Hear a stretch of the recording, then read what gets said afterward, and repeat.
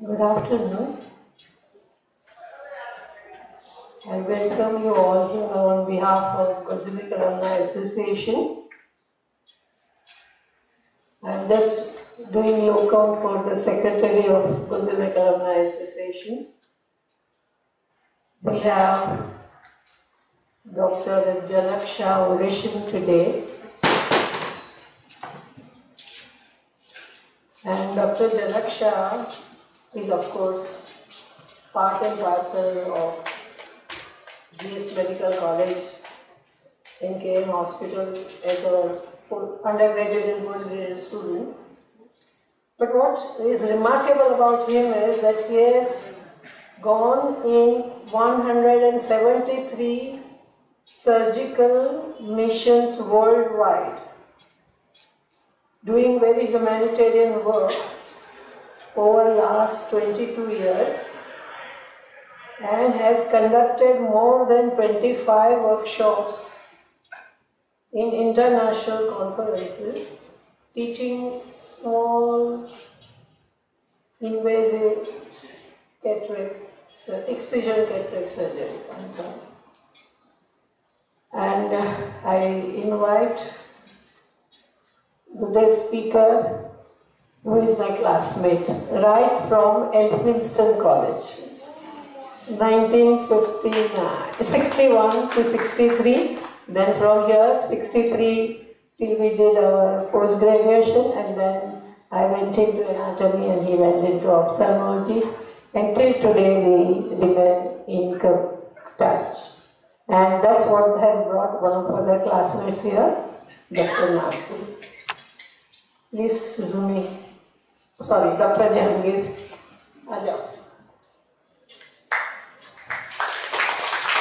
Now request chairpersons, Sir Dr.SUNIL PANDYA and Professor and Head of Ophthalmology now, Dr.SHEELA KERKAR. I would request Neha resident to welcome all of them with flowers. Dr.Rumi Jehangir, Dr.M.V.L. Kothari,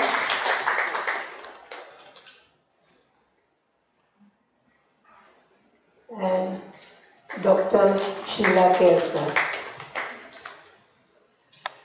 This gives us one opportunity, since I see here very senior teachers, so we would like to just welcome them, acknowledge that how we appreciate their presence here.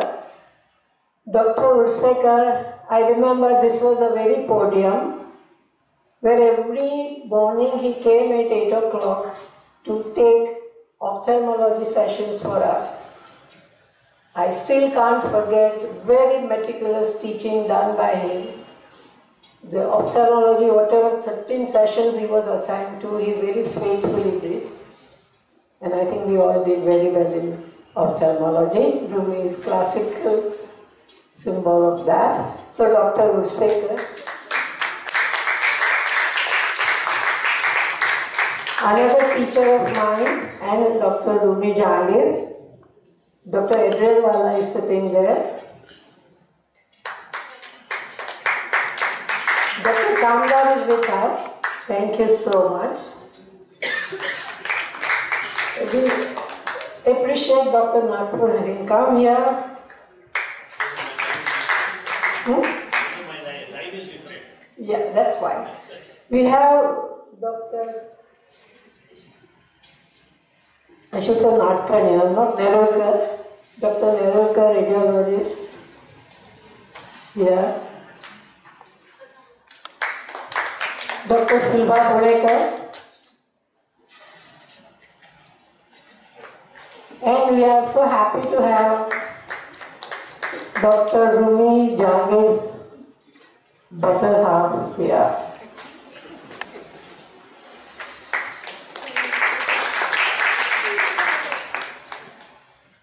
And we can't forget the main donor, because he is the youngest, so that's why we will felicitate Dr. JANAK there.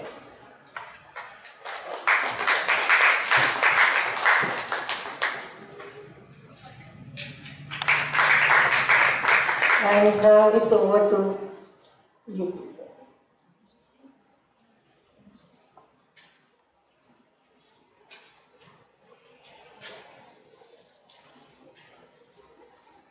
Our orator, Dr. Jehangir, my co-chairman, Dr. PANDYA, respected teachers, dear colleagues, ladies and gentlemen. I welcome you to this ovation by a real stalwart and a truly distinguished professor. An opportunity to speak on one's mentor is something which is at once very humbling and yet makes one's heart fill with pride, especially when the mentor happens to be Dr. Rumi Jehangir. Sir joined KEM in 1963. He acquired his MBBS and MS from St. GSMC and KEM Hospital with flying colours. In 1972, he was among the youngest honorary professor to be appointed.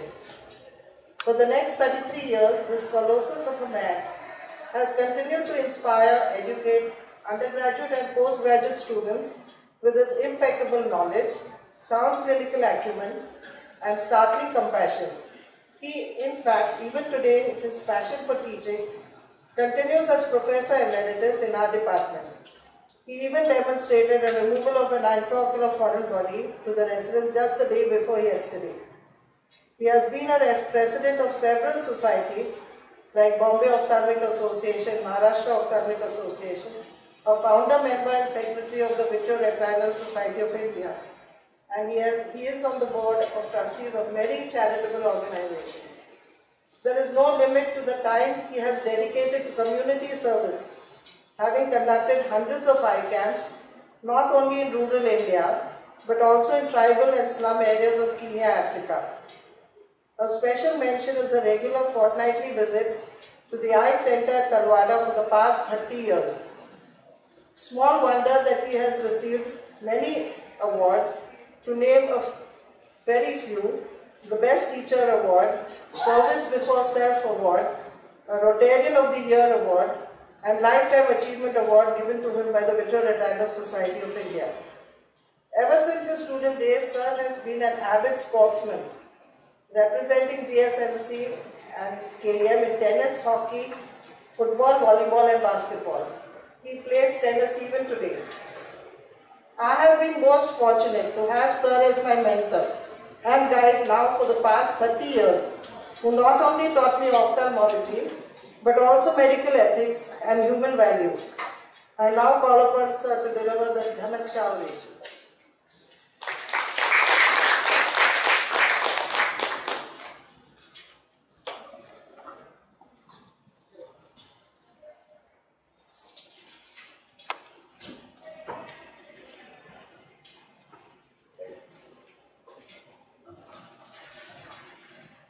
Thank you very much, Dr. Sheila KERKAR, for all those kind words.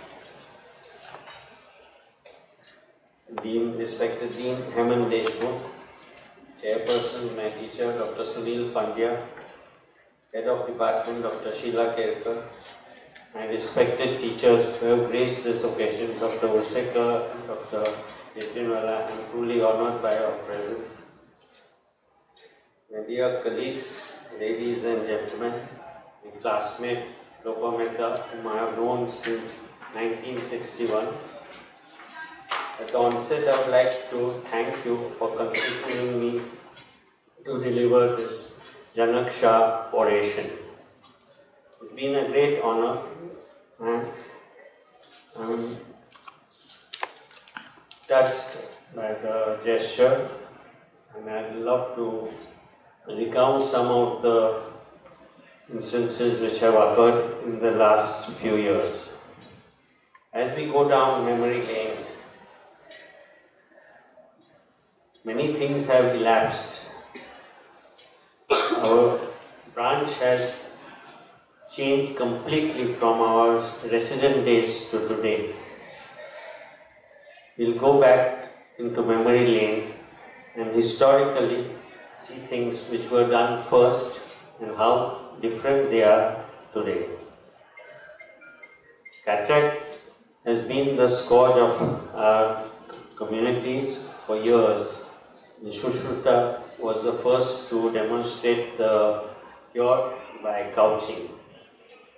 I was fortunate or unfortunate in viewing this procedure on the pavements of Kalba Devi by a turbaned guy.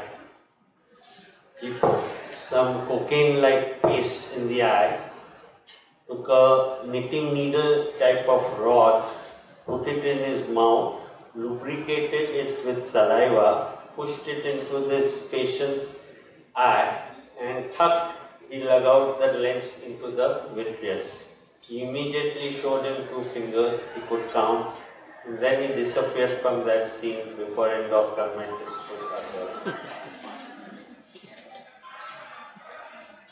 This was the way things were done earlier. There was local and vocal anesthesia. People were caught, made to drink alcohol, and then the surgery was performed.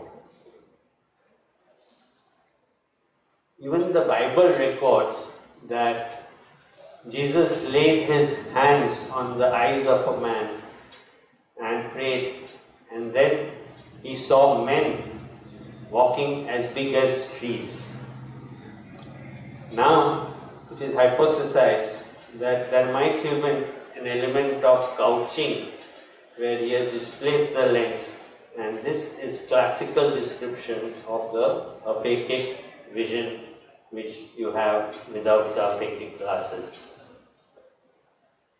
Things have changed.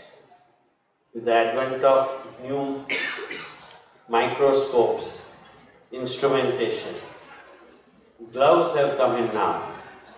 When we first entered the department, all of us used to operate with bare hands because it was thought that the gloves would dull the sensitivity of the fingers.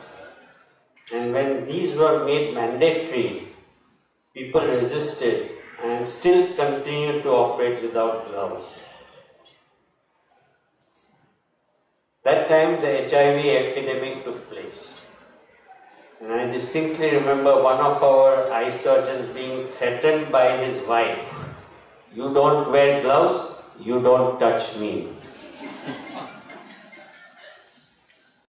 Later on came the intracapsular cataract surgery, extracapsular, small incision, as Janak has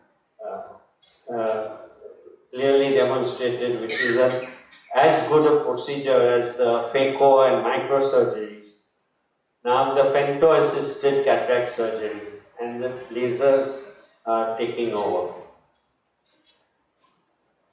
The first person to remove the cataract was Jacques Daviel, and these are some of the primitive instruments. Von Graffi, the father of ophthalmology, and his special knife, we used to love to use the Greischarber knife in those days, was the mainstay of our surgical procedures, because with the sharp knife you could take a flap, and even those times we could do sutureless surgeries. The intracapsular forceps was the main thing which was used initially. Dr. Ursekar used to use the cross-section Castrovijos. If you remove the 6 o'clock pole first, it was known as tumbling. If you got the 12 o'clock and removed it, it was called sliding. I don't know if any of you have seen this, the erisophae. It was like a rubber teat with a hollow tube which produced suction on pressing the rubber, and the hypomature cataracts would get stuck to this erisophae and it could be delivered for lenses which were too slippery to be caught by the forceps. Next came the cryo. The cryoprobe would freeze the lens and extract it intracapsularly. All we had to do was see that the cornea and the iris did not get stuck to these things. Barraker was the one who invented chymotrypsin usage for young patients who had very tough zonules. So the zonules would be weakened or dissolved by the use of chymotrypsin, which was inserted over the anterior surface of the lens, and then the intracapsular surgery was this was in such short supply that we would bunch up 5 guys in one day and then do them with alpha-ketocin. Initially there were no sutures. The thickest sutures came in as 6-0 silk. Historically, ants have been used in order to oppose the wounds, and once they picked the 2 edges, the body would be snipped off. Then came tendons, then came even human hair. Dr. Muscati and Dr. Usekar had a favorite operation theatre sister who had long silky hair which were pretty thin. So they would pluck out one hair from her head, wind it over a gauze piece, boil it, thread it into a needle and use that. After a few days, the sister started getting scared. "Sir, you'll make me bald." So as a great allowance, they said, "All right, tomorrow, whatever hair comes in your comb when you comb it, bring those along." For years, this used to be the practice. Till absorbable material came from the guts, chromic cat gut. And now we have come to white krill and other materials. These are absorbable, non-absorbable. The next era, the revolution occurred when Sir Harold Ridley was operating at the St. Thomas's Hospital in 1950. As he removed the cataract, one of the students behind him asked, "Aren't you going to put something in?" And that heralded and made him think that, yes, we can put this and try if it works like an intraocular lens implant. The first implants were like heavy marbles. They rolled in the eyes and they destroyed the endothelium, and they were a disaster, except for a few who did very well. Any change is hard at first, messy in the middle, and gorgeous at the end when all the difficulties have been ironed out. This was the first lens invented in 1950. The material for the lens came about accidentally. There's so much serendipity in medicine. The fighter pilots in World War II had a canopy over their aircrafts, which was made of a transparent plastic material called PMMA. And then the German attack guns used to fire from the bottom. Fragments of this canopy would be embedded into the flesh and bodies of the pilots. And they noticed that this was inert, it was transparent, and it had the same refractive index as the human lens. So this was the first material used to make the intraocular lens. Dr. S.N. Cooper, our teacher's teacher, he was the first to go to England and bring these lenses to India. In 1950, he did almost 30 cases, and when we were residents, we have seen one case with 6/18 vision after almost 25 to 30 years. It was done with extracapsular surgery and the lens was in place. But most of them used to develop glaucoma and endophthalmitis. The newer lenses are legion. There are more than 500 types of lenses, anterior chamber lenses, iris supported lenses, and posterior chamber is the most frequently done nowadays. Daljit Singh's claw lens was very popular initially, and he was a surgeon who was famous for using steel sutures, which you would twist with one single throw and they were inert. This lens was originally designed by Jan Wurst, and Daljit Singh modified it to make the gaps in the lens at 10 and 2 o'clock rather than 3 and 9 o'clock. But because this was on an iris which was mobile with the movements of the eyeball, it would strike the corneal endothelium and cause bullous keratopathy. And it was nicknamed the worst lens of Singh. Many have had to be explanted, including the steel sutures. These are some of the various lenses which have come in. The one on the lower last one is the Leisky lens, which is the first one which I have used in KEM, because it used to be a fixed diameter and it had to be measured from white to white, and the lens had to be 1 millimeter less than the white to white diameter. Bincost used these lenses which were pupillary supported. If you dilated the pupils to see the fundus, many of them went into the vitreous. Fyodorov from Russia was the first to develop the Sputnik lens. And they asked him, suppose the lens goes into the vitreous, what do you do next? And he replied, you take a swig of vodka and put another one in. That time they did not remove the lenses vitrectomy. These are some of the ones. The Kelman one is the most widely used even today. Now the changes have occurred. We are going in for multifocal lenses, accommodative lenses, and monovision, trifocals, and special forms of lenses. They have lenses which can reduce the photophobia for aniridia.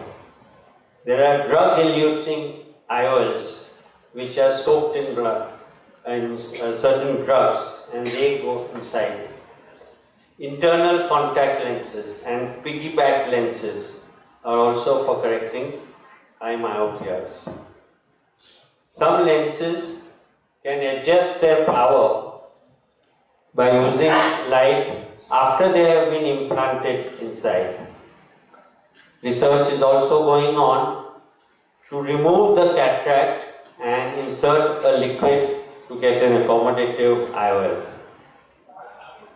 Low visual aids like telescopic IOLs are inserted in the eye. Many forms of capsulectomies have been devised. Kratz was the first to do the can opener, and then came the era of the photoemulsification. Charles Kelman is the father of phacoemulsification. There's an interesting story. He had been funded by a research group to develop a machine for removing the lens mechanically. It was a 3-year project. He made many devices to shatter the lens, but the fragments of the lens during delivery would hit the endothelium, and the next day the cornea would be white. He was coming towards the end of the research project. This was the hippie era. He had long hair, bad teeth, so one day he had a haircut and he was ready to face the trustees who had given him money, and he had nothing to show for his efforts. He went to the dentist to have his teeth cleaned, and at that time there were some cavities. The first time his teeth were drilled without him having pain. So he asked the dentist what he was using, and he said it was an ultrasound drill. So he threw off his towel, ran to his lab, The dentist thought this guy has gone crazy, came back with a cadaver lens. He put it in his palm and he grabbed the probe of the dentist. And this was the first time that the probe went into the nucleus without the lens matter flying in all directions. From then on, they said ultrasound is the way to go, and because it was damaging to the endothelium, the first prototype went into disrepute, and like the intraocular lenses, years later with several modifications, people have now made this the standard procedure. Many stalwarts have come and this is devised the continuous curvilinear capsular axis, canopter axis, and now the femtosecond laser has come to improve upon the type of axis and even fragment the lens. Utrata forceps was the most universally used forceps for doing the rhexis. This is the femtosecond, which is now used to perform the rhexis as well as fragment the nucleus.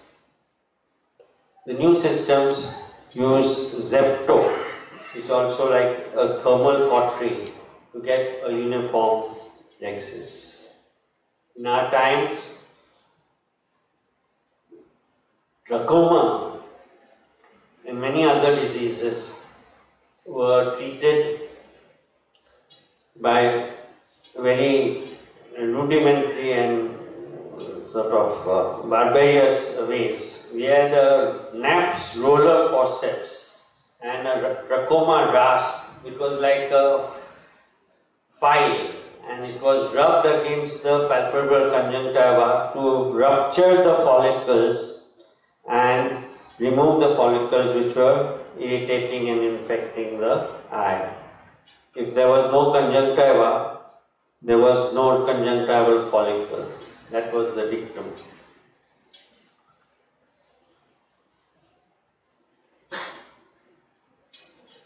Steroids were hardly used at that time, and sometimes they were not available.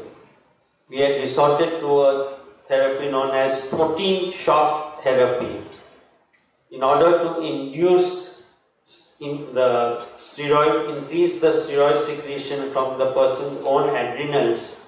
We used to give injection milk. Like true bhaiyas, we used to remove the cream from the top of the bowl of milk and inject 10 cc's intramuscularly. This would produce fever with rigors, and the eye would get alright, but the patient would limp for 2 to 3 weeks. The next drug which was used, like every time we have been vaccinated, we get fever. They used to use injection TAB vaccine, which was injected intravenously, 20 to 30 million units, and this also produced fever. If you are still more sadistic, you would inject 10 cc of the patient's own blood, preferably with a thick, stout and unsterile needle into his bottom. And that, if it got infected, pustules would form, but it would increase his chance of getting fever with rigors. I'm sorry to say, now all this is history, and we have advanced from there to various viewing systems. The Morton's ophthalmoscope I have seen only in the instrument before the exams. It was dismembered and the remnants were left for students to decipher what it was used for. It was a concave mirror with a central aperture. Then came the indirect. And Dr. Ursekar has been the pioneer in teaching all of us that we should first use the indirect before you can have a good retinal examination. Vitreoretinal surgery. You cannot do today's job with yesterday's methods and still hope to be in business tomorrow. In the initial stages, detachments were first treated by stenopic glasses and complete bed rest. The longest known bed rest given to a person has been 1.5 years, but the detachment settled. The eye has been fried, frozen, sliced and injected with various chemicals. Even Dr. Cooper used to do certain injections under the sclera to produce a chorioretinal adhesion to settle detachments. Jules Verne is the first person who said that the retinal tears were the cause of the detachment, and he tried to seal that by ignipuncture, thermal cautery. When he first did that, he was condemned that this was like using a cannon to shoot sparrows. Initially there was only puncture diathermy and surface diathermy inside the scleral bed. Then come the implants, and with the advent of the cryo came the explants. Percy Amoils was the one who devised the cryopexy for retinal holes and tears. The scleral buckles, sponges and encircling bands and rods were the next step forward. SRF drainage through a sclerotomy was dreaded because this was the step which caused the maximum number of intraocular bleeds, fibrosis and PVR. Radial sponges caused lots of infections. They also had to be put in a very precise manner so that the tear would be completely covered on all 360 degrees. Encerclage was tied either by sutures, the Watzke tube or tantalum clips. Gerd Meyer-Schuckerath from Germany has been credited with the discovery of the laser and xenon arc photocoagulation. His inspiration came when he was in a Russian prison cell and he read Galileo's history. Galileo used to look at the sun and he became blind because of macular burns. That's when Meyer-Schuckerath got the idea, why not harness solar energy or energy from any other light source and use it for coagulating the retina. And over the years, many instruments have come up which have revolutionized retinal surgery with the use of lasers. Initially, macular hole was treated by covering your good eye and asking the person to look at the sun gazing for 10 to 15 minutes every day in order to get a solar burn around the edges of the macular hole to prevent it from getting a retinal detachment in future. They were also photocoagulated, just like the State Bank symbol or your tonometer weight, except for the papillomacular bundle. The rest of the circumference of the hole was coagulated, half within the hole and half on the outside, so that this chorioretinal adhesion would minimize the chances of a retinal detachment. Dr. Usekar, Dr. Modi, Dr. Mascati and Dr. Adrianwala were some of the first to use the photocoagulator in KEM. We were the second in the country to have had a Zeiss photocoagulator. And this is the Clinitex Log 3 model. which was used like a direct ophthalmoscope. It had tremendous power, and we used to use it for destroying retinoblastomas and neovascularizations on the retina. It was more destructive, but it was also far more effective than the current lasers. It was saying that 100 सुनार की एक लुआर की. The Clinitex is the luar. Laser delivery systems have changed. First it was the slit lamp only, then came the laser indirect ophthalmoscope and endolaser. Now new modalities have come up where with a single foot switch depression you can get a multitude of spots in various patterns delivered without any skip areas in the middle. This is the Pascal laser. This is the pan-retinal photocoagulation, and this helps to reduce the incidence of bleeding afterwards. Robert McCumber in Florida was the first to remove the vitreous. He worked in his garage and he took an egg, made a hole in it and put this whisk machine through that hole and sucked out the white of the egg. Ever since then, this has come. Dr. Ursekar was the first to start the whisk procedure in the vitrectomy in KEM using an indirect ophthalmoscope. He was like a Natraj, one leg on the foot switch, one hand holding the cutter and one hand holding the 20D lens.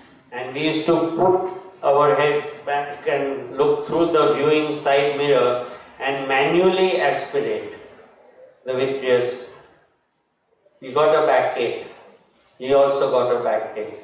But this was the first vitrectomy which we have done in KEM. It took 45 minutes to 1 hour to assemble this. It was a single port vitrectomy. And now we also had a portable vitrector, the Kaufman vitrector, which was kept ready in the formalin chamber. So whenever we had vitreous loss during cataract surgery, instead of doing an open sky vitrectomy with the Vakers, we could use this. Various forms of cutters have changed from oscillating to guillotine. Newer instruments have come into vogue: forceps, scissors, the new vitrectomy machines with higher speeds. Cutters have reduced in size and thickness, just like the Jehangir family's women.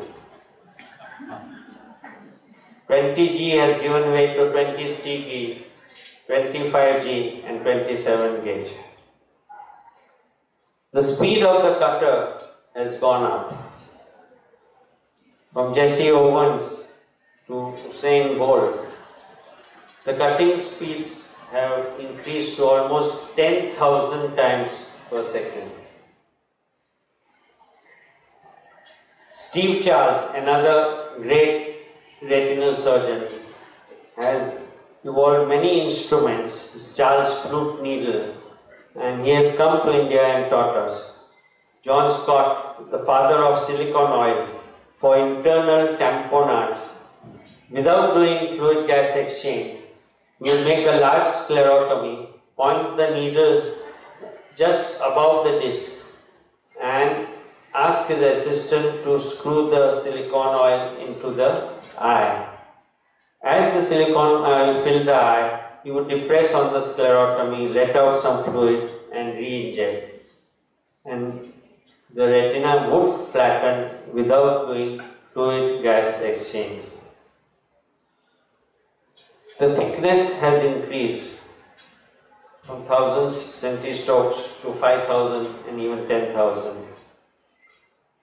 Gases, expansile gases have come into vogue, and these help to produce internal tamponades nowadays.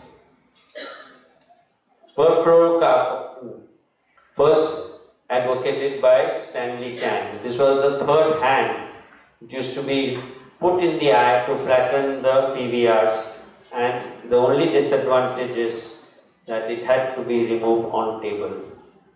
These are some of the things which you all have to work. Later on in life, you should get a fluid which can be left inside forever. Staining and peeling have now become commonplace. For macular hole surgery, ILM peeling after staining with brilliant blue and green. Infusion systems have changed. We have 25 gauge 3-pot vitrectomies as the gold standard. Viewing systems, the new microscopes, xenon light sources, wide-angle viewing systems like Biome have increased and improved the outcomes of retinal surgeries. These are some of the dyes which have been used inside during retinal surgery. We remember our stalwarts. Dr. Ursekar is in the back row. Dr. Muscati is in the front row. Third from the left, Dr. D.G. Modi, Dr. S.N. Cooper, Dr. Dhurandhar, Dr. R.J. Patel, and many others. Dr. Sutaria is in the end. A more later version, where all of us look much younger. You might recognize some of them. Dr. Andrew Nicholson is at the back, Dr. Muscati, Dr. Dhurandhar, Dr. Ursekar, Dr. Adrian Walla, and Dr. Y.K. Dastu. These have all helped in molding us and giving us both knowledge and inspiration to carry on. The current situation has changed. We are in the midst of medico-legal issues. Never try to run down your colleagues by saying that they have botched up surgery. You never know when it will backfire on you again. Ursekar Sahib always used to tell us, you do more through cooperation rather than confrontation. Do not deride the value of the juniors and the paramedical staff. I'll tell one story. When we had gone for an eye camp in a rural area, one of the ladies was a elderly primey, about 40 plus, who had just got pregnant. So she was having a very precious child. And there was a bullfight in the village. The people had gathered round to see the fight, including her. One of the bulls with his long sharp horns suddenly got beaten by the other fellow, and he came charging straight into this lady's stomach. The horn went in, she got a ruptured uterus, and the baby's finger popped out of the uterus. The parents were aghast. They pleaded with the general surgeon in the town that whatever you do, try to save the life of this person as well as the baby. With great trepidation, he took up the challenge. They took up the surgery, but try as they may, they could not put the child's finger back into the uterus. The next alternative was to amputate the finger and then sutures the uterus. Just then, one of our pan-chewing mamas came into the theatre and asked, "Kai jala, Kai jala?" And then he was told what has transpired. So he said, "Thamba." He went out, got a candle, a matchstick and agarbatti. He lit the candle, burned the thing, told the surgeon to move out. And he touched the agarbatti on the child's finger, and the burn immediately made the child retract his finger and save the finger. Many of our ward boys and sisters used to help us before the era of the pulse oximeter and the monitoring. When they were shifting the patient, they would say, "Sahib, patient thanda chala," and then the resuscitation drill would comment. One sister, when they were doing some endoscopic procedure, ENT surgeon, is telling the ENT surgeon, "Sahib, techa dola halte." But the ENT surgeon ignored the warning, and next day they found that they had damaged the optic nerve and the patient had lost sight. So please listen to your juniors, colleagues, subordinates. You can do whatever you like, but at least look at them attentively and respect their views. One other story of Dr. Mascati's, I don't know if it's true, but it's very inspiring. There was a lord in England who had a large estate tended by his gardener. The lord and the gardener both had children. The boys used to play together as all kids do. The lord detested the friendship between these two boys, but he could do nothing about it because there was no stigma or social strata in a child's world. After some time, they went swimming, and the lord's son was drowning. The gardener's son was a better swimmer, so he saved this guy's life. The lord then changed his attitude, called the gardener and said, "I'm very happy that your son has done this for my kid, and in what way can I repay you?" The gardener replied, "Sir, I'm old. If you educate my child, I'll be very happy." So the Lord educated the child. Both of them grew up. The Lord died, the gardener died. Years later, the Lord's son became a politician and the gardener's son became a doctor. The Lord's son became very sick with pneumonia. He was dying. That's when he remembered his childhood friend, had him traced and called him. He said, "Can you help me?" That time, a new drug had just been discovered. He said, "If you like, we'll try it. It's not commercially marketed." And he agreed, and he got well. The Lord's son was Sir Winston Churchill. The drug was penicillin, and the gardener's son was Sir Alexander Fleming. Please be kind to your colleagues, friends, subordinates, everyone.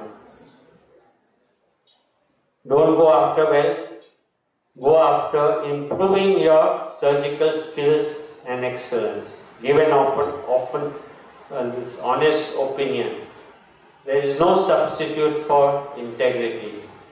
As Dr. Jehangir always tells, fame is like vapor, riches take wing. The only certainty is oblivion. Be kind to your patients. As they say, you may cure sometimes, but sympathize always. Now it's time to walk into the sunset and give the baton to the next generation who is smarter, brighter, and full of energy. And I hope that you succeed in life. Thank you very much. I'd like to encourage all the things we have learned from our institution, our teachers, my colleagues, my patients, my family, and Dr. Rami Bhai, who has helped me to prepare this presentation. Thank you.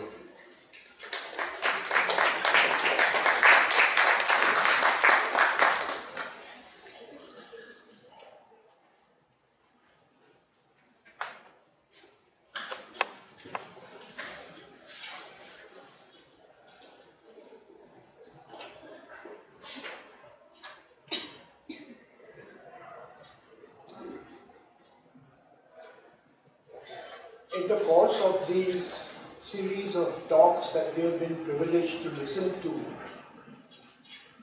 I have one dominating or dominant regret, and that is that so many of these benches are empty. The reason I feel sorry is that all those who could have filled these benches have lost a great opportunity. They've lost the opportunity of listening to somebody who talked with wisdom, with empathy, and with humor. He has taught us so many lessons today, and it's a pity that all these youngsters who could have learned so much from Rumi will have lost this great opportunity. Fortunately for us, Dr. Lopa Mehta and her team have arranged to record this entire talk and the slides. And so, I do hope that some of these young students and residents will at least look at the video film and learn from it, if not from the man in flesh and blood. Rumi, many, many thanks. Thank you very much, sir. I have learned a lot. Thank you.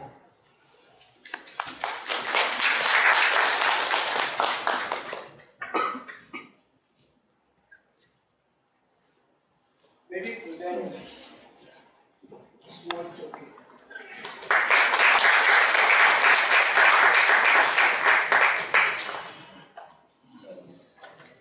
I request Dr. Satuskar to felicitate the chairpersons.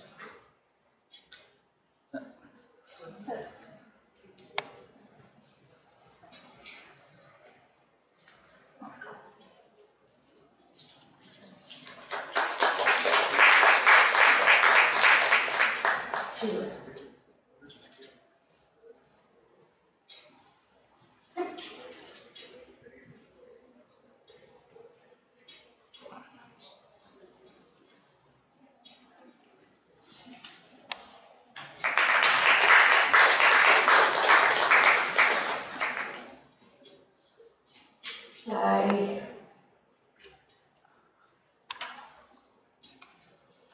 thank Dr. Rumi Jehangir. Dear Rumi, you did a wonderful job. I also thank all the senior teachers, chairpersons, and some of the residents who have pulled themselves out of their work, but I am sure you will not regret. By the way, you can pass on this message. This will go on YouTube. All the recordings what we did is put on YouTube, so they can have the benefit of 50 years experience. I also thank the Dean, the staff of Gozemek Alumni Association. A lot of work goes behind them, all these sessions. Dr. and Mr. Suhas Maitre, who has faithfully recorded this, and MLT staff. Please do not go away without having tea, coffee and biscuits which are kept outside. Thank you very much.